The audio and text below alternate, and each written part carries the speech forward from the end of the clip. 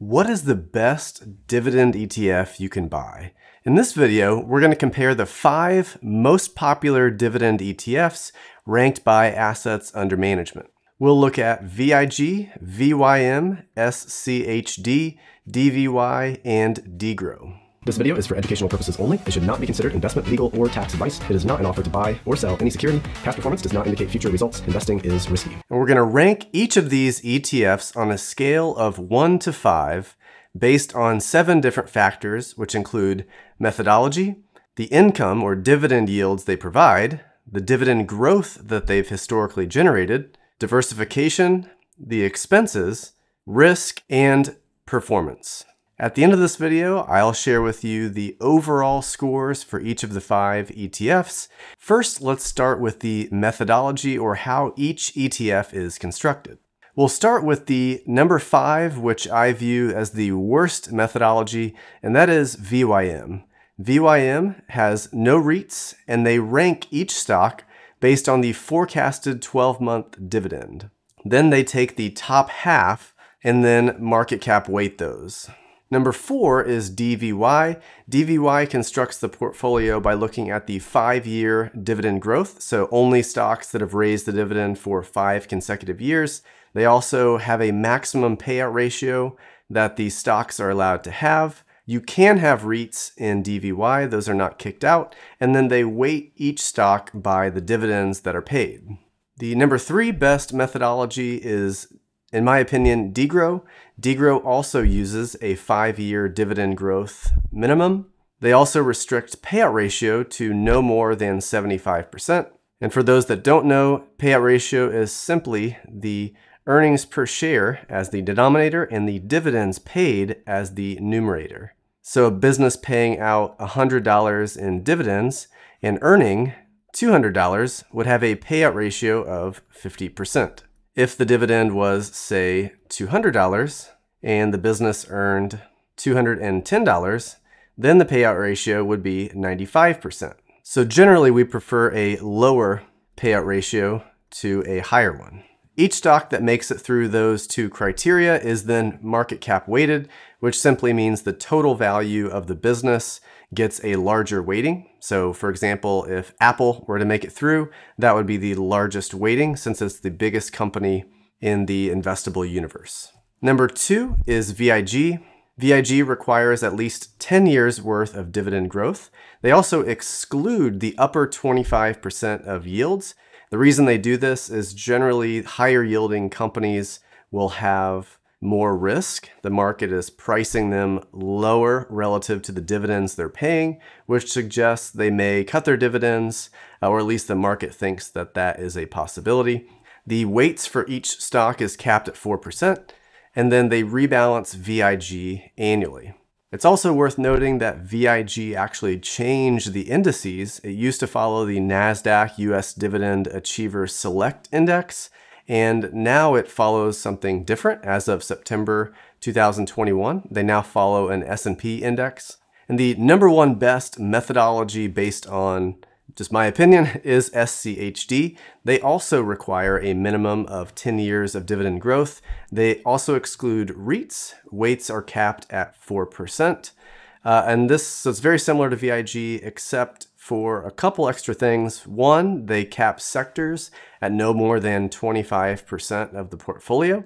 And they also have a unique fundamental screen that they look at. So those fundamental scores include a cash flow to debt ratio. They're also looking at a company's return on equity, which is something that Buffett has historically looked at pretty closely. And they're also ranking by dividend yield and dividend growth. So those fundamental screens make SCHD a little bit higher quality, a little bit more focus on competitive advantage and dividend growth, which I think give it the nod, at least at a methodology level, over VIG. They also rebalance this portfolio quarterly. Next, we'll take a look at the diversification. Again, I'm going to start with my number 5 being the worst, and then we'll work up to the best. So at number 5, the least diversified of these ETFs is SCHD. They have 100 holdings, which is less than others on this list. And they also get a bit of a knock for the total stocks in the top 10, which for this portfolio is almost 41%. And here you can see some of the top 10 holdings as of today, which is June 2nd, 2022. Obviously, this will change based on when you're watching this video, but as of today, this is the top 10 holdings of this portfolio. At number 4, we have DVY. It also has basically 100 holdings, 99 to be exact. But what gives this the nod over SCHD is the 19% weighting in the top 10. So instead of 41, we have a lot less concentration risk. However, the nature of the stocks in this portfolio tends to be a lot more focused on yield and a lot less focused on quality. We'll see how that manifests here in just a few minutes. At number 3, we have VIG. VIG has 287 different holdings, so a lot more diversification than the first two as far as quantity. This is also weighted by market cap, so you're ending up with big businesses like Microsoft, UNH, and Johnson & Johnson up near the top. The total weighting in the top 10 is just under 30%. At number 2, we have DGRO. DGRO has over 400 different holdings, and only 25% are in the top 10. Again, we see some of the bigger companies at the top of the list: Pfizer, J&J, and Microsoft. You'll also notice that this one is not market cap weighted, since we have Apple here at 2.6. This one is weighted by the total dividends paid. And the most diversified ETF on this list is VYM. It has the most holdings at 444. It also has the second least amount in the top 10 at 22.7%. This one is also market cap weighted. So again, we see similar names at the top: J&J, Procter & Gamble, and Exxon. Next, we'll take a look at the expenses being charged by each one of these ETFs. And in this particular category, there's very little distinguishing the top 4. SCHD charges 0.06. That is tied with VIG, which also charges 0.06. VYM charges 0.06. And DGRO charges just slightly more at 0.06.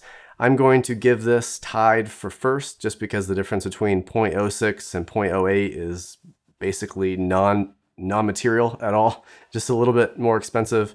But DVY is by far the most expensive of these ETFs. It gets a score of 5 at an annual expense ratio of 0.39%. Next, we're going to take a look at the all-important topic of risk, meaning how much does this ETF tend to draw down when the market goes through a correction or a bear market. We're going to look at a few time periods, specifically the financial crisis of 08-09. We'll look at the COVID crisis of 2020. And then we'll also take a look at how it's doing in the current little correction or potentially bear market, depending on what happens, that we're going through in 2022. We'll start with the portfolios in the 2008 and 2009 financial crisis. So this is a maximum drawdown from the top, which was at the end of 07 for most of these ETFs, and through March of 2009, which was roughly the market bottom. And you can see there's only 3 scores here. So we've got some of these ETFs that don't have data going back that far, but the 3 that we do have are VIG, which was the best performing, declined by 47% roughly top to bottom. The second best score here was the high dividend yield from Vanguard, VYM.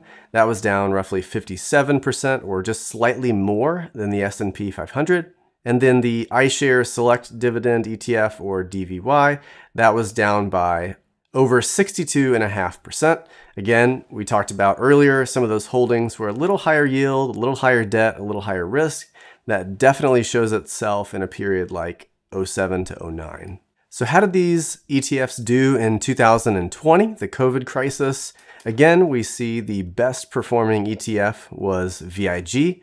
And then we had several ETFs that were basically tied for second, with VYM, SCHD here at down 28%, and then DGRO also down 28.3%. And then once again, the worst performer was DVY, down 35.2%. And then 2022, this current correction has been a little different, as it's mostly been driven by rising rates, not necessarily big time recession fears. So I don't know that this is completely accurate with respect to which of these I would think would do better in an actual bear market, in an actual recession, but just for completion's sake, actually here we see VIG is the worst performer, whereas in the actual recessions that we saw, it did the best. And then you see, again, the opposite, DVY, historically the worst performer in a recession, has done the best in this little sell-off down just a hair above -3%. SCHD and VYM are both down less than 5%. And then DGROW is here close to VIG. These are pretty similar funds, down 9.3%. So when ranking these, I just took roughly the average score. In some cases, we didn't have all the data, but based on kind of these three time periods, I would rank DVY as the most risky, VYM the second most risky, gets a 4. SCHD and DGROW both tied for second, very similar risk profiles there. And then the best performer was VIG. Again, sometimes that doesn't always hold, but in a real recession, I think the quality of VIG tends to give it a little bit more downside protection than the others. Next, we're going to take a look at the performance of these ETFs. Again, we didn't have all of the time history, but we're going to match them for when we do have data. And the first time period we're going to look at is June of 2014 through June of 2022. We do have data for all 5 ETFs over this time period. This was the only time period that was the case. The best performer here was SCHD, up over 159%. In second place was DGROW at up 147%. Third place, VIG. And then coming in fourth and fifth were DVY and VYM respectively. If we remove DGROW, we can actually get back a little bit further. We can go back to October of 2011 and compare the 4 ETFs through June of 2022. If we do that, we again have SCHD at the top of total return performance. And again, this is dividends reinvested. And we basically have a virtual tie for second with DVY, VIG, and VYM basically posting very, very similar results. And then 3 of our ETFs have data going back all the way to November of 2006. If we take a look at this longer view, we can compare how VIG, VYM, and DVY performed. In this longer view, we see that VIG comes out on top with VYM in second and the relatively risky DVY coming in last. So again, using the available time periods that we have, doing the best we can to compare the two, I'm going to rank them like this. VYM, I think, gets a 5 for the worst performance. DVY is right there at number 4. VIG is solid, but not the best performer. If you would look at a risk-adjusted basis, this one could be close to the top. DGROW comes in at number 2, and then the best performer over these time periods on average was SCHD. Now let's take a look at how these ETFs actually do at growing the dividend, which is kind of the point of dividend growth investing. So how does this apply to an ETF? There were only 3 ETFs that had data going back before 2008. This is some data from Y-Charts, which suggests that $10,000 worth of income starting here in 2007 would have grown to nearly $38,000 if you had invested in VYM. The VIG portfolio would have been second, growing $10,000 to roughly $28,000. And then the slowest growing over this time period was DVY at just under $17,000. However, there's one other thing to point out here, and that is the consistency of the dividend growth. You can see that the purple line, which is VIG, generally trends higher each and every year. Whereas if you look at something like VYM, you've got this big spike going up to 08, and then you actually did have some pretty substantial dividend cuts over the next couple of years.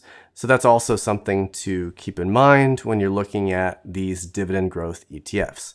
They can have dividends be cut, or the ETF may sell a stock that's at a higher yield and buy one at a lower yield, effectively cutting the dividend in a sense. If we do the same thing going back to 2014, we can get all 5 of these ETFs looking at similar time horizons.